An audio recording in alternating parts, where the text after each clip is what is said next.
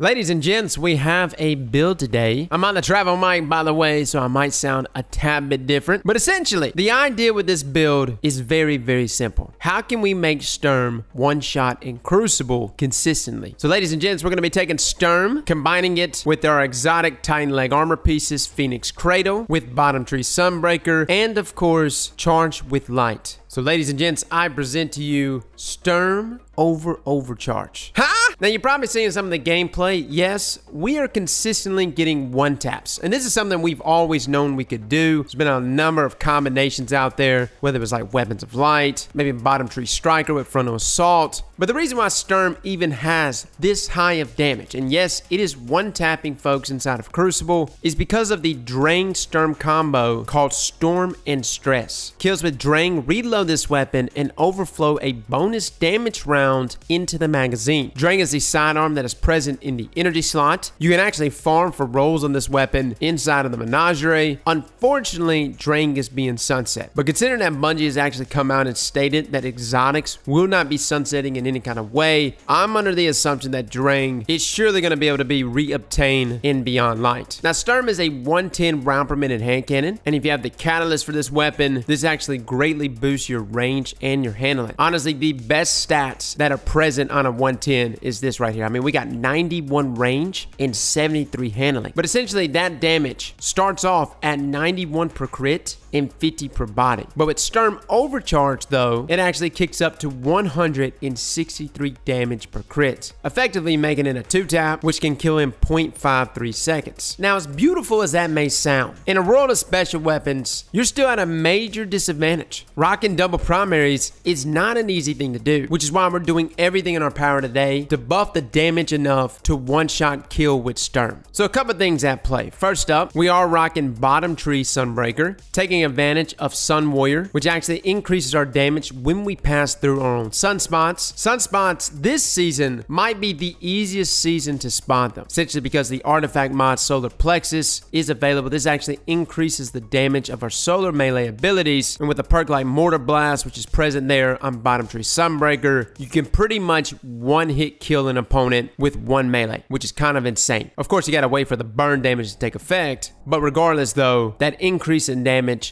allows for more secured melee kills, thus resulting in sunspots being formed. Now, the moment you actually pass into that sunspot, you have a 5-second duration there where you get an increase to all of your damage. Unfortunately, 5 seconds is just not a lot, which is where Phoenix Cradle comes in with its exotic perk, Beacons of Empowerment. Sun Warrior lasts twice as long. Allies who pass through your sunspots are also granted Sun Warrior. A fantastic exotic, probably my favorite exotic to bring inside of 6v6. For builds such as these, where I'm trying to retain a buff for an extended period of time, this is about as good as it gets. Now, the combined damage of Sturm and Sun Warrior actually increases our damage to 109. You can actually 2-tap with Sturm, so you're walking around flat-footed, getting kills at 0.53 seconds, which is extremely deadly. But if you happen to get that Drain kill and get that Sturm Overcharge round, that in combination with Sun Warrior will present us with a beautiful 195 damage. Fellas, that's enough to kill any Guardian 7 resilience or less, which I don't know about you, that's the majority of us. I normally never go past 6. Rarely am I ever at 7 or higher. After the day, you might actually start using higher resilience if this build actually takes off. So that's path number 1 to obtaining one-shot capabilities with Sturm. Path number 2 actually takes advantage of Charge with Light. Charge with Light being a status buff effect that can work in a number of different ways. Previous seasons, it seemed to really only benefit you inside of PvE, although it did have some place inside of PvP, but with a harder setup. This season though, we've been able to take advantage of Charge with Light much easier due to the perk Charge Harvester. Now, this is a mod that allows us to randomly become Charged with Light upon getting kills or assists inside of Crucible or inside of anywhere. This is extremely beneficial inside of Crucible, as just randomly you can obtain Charge with Light. Now, if you're rocking the right mod combinations, things like stacks on stacks, when you obtain a Charge with Light, you'll actually obtain 2 charges of light. And in order to actually increase our damage, you have to be rocking the mod High Energy Fire. Again, similar to the Sun Warrior, this increases the damage for all our weapons So it's honestly something that really benefits us even before we get Sturm Overcharge. Like just getting Drang kills, having that increase there in damage can really turn the tide in your favor mid-gunfight. Now with high energy fire, Sturm is actually able to hit 109 damage per crit. Essentially the same as Sturm with Sun Warrior, enough to 2-tap. But with Sturm Overcharge plus that charge of light and high energy fire, this increases our damage to, you guessed it, that 195. Extremely deadly, guys. You'll be catching a lot of people off guard. Most people are just not expecting to get one-tapped, especially with something that has such a long buff capability like charges of light with high energy fire, or even Sun Warrior with Phoenix Cradle. Now throughout this process of chaining kills, you probably notice that sunspots are spawning up whenever I have my Sun Warrior perk and I get a kill with it. Inside of Crucible, it's a 1-to-1 ratio, meaning that if you have the Sun Warrior perk and that buff active, when you get a kill, whatever kill it is, it will spawn a sunspot, allowing you to dip in there, refresh the buff all over again, and continually chain kills. Now the sunspots all on their own are extremely deadly, man. Anybody that steps in them, it does 50 damage per tick, almost instantly killing them. It's completely nuts. Again, hands down, bottom tree hammers and that entire subclass is probably the best subclass for 6v6. And I've got friends that use it inside of 3v3 elim, inside of trials. They like it there. I kinda like it, but its biggest selling point to me is inside of 6v6 for these multi-kills. Now, one other suggestion that we make here when using Sturm, you're constantly trying to get those charges of light, taking advantage of high energy fire, go ahead and rock out the perk Taking Charge. This essentially will allow you to pick up those charges of light when you go and pick up orbs. Now, if you have your Drang Masterwork, there was a few times that I actually got double kills with my Drang, which, by the way, don't bat an eye at. I know it's a sidearm, but Drang is a disgusting sidearm. If you have it Masterwork, though, you can actually drop your orbs yourself, and you can pick them up, thus giving yourself those 2 charges with light. Or, to me, something like Taking Charge is really able to be taken advantage of about midway through a match when everyone is popping supers. Go behind your teammates and your allies, pick up the orbs that they're dropping, and enjoy that free 20% buff here stacked on with Sturm and Sturm Overcharge. Hands down, guys, this is by far the most enjoyment I've had inside of Crucible. I like doing quirky builds. Sturm and Drang and the combination that it presents has always been quirky, and we've always had ways of potentially getting the one-shot kill inside of Crucible, but they weren't easily manageable. This to me is the most manageable one-shot capabilities I've ever seen here with Sturm, and it's a playstyle that people are just not expecting. So fellas, try it out for yourselves. For those that are still on the hunt for a good Drang, enjoy it now, as it will be getting sunset in November. Like I said, it's gonna be crazy if Bungie does not actually give us an updated Drang next season. The upside is that most of us that like to use these combos, it's just in regular Crucible. So you can still use this combo in regular Crucible where power level is not even enabled. Not many of us are gonna be bringing a Sturm and Drang combo inside of trials. Still, for PvE players especially, Drang 100% should get reissued, as combinations and builds like these are some of the most fun I've ever had. So guys, try it out for yourselves. Load up Titan today, grab those Phoenix Cradles, rock that bottom tree Sunbreaker, dust off that Sturm, and get to one-shotting opponents. Fellas and ladies, thank you all for coming and watching, and as always, slap that like button like your mama told you right.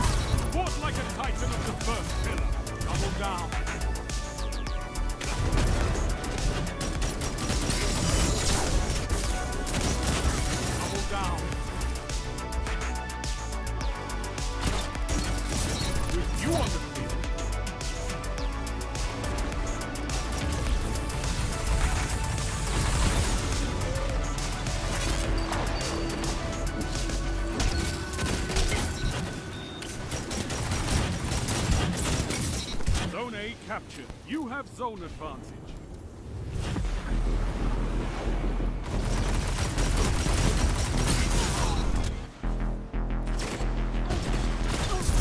That's why we have fire teams.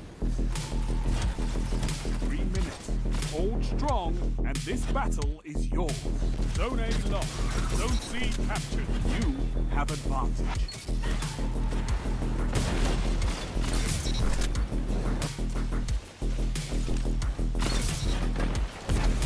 Keep the pressure on. Your advantage grows. Stay strong. Double down.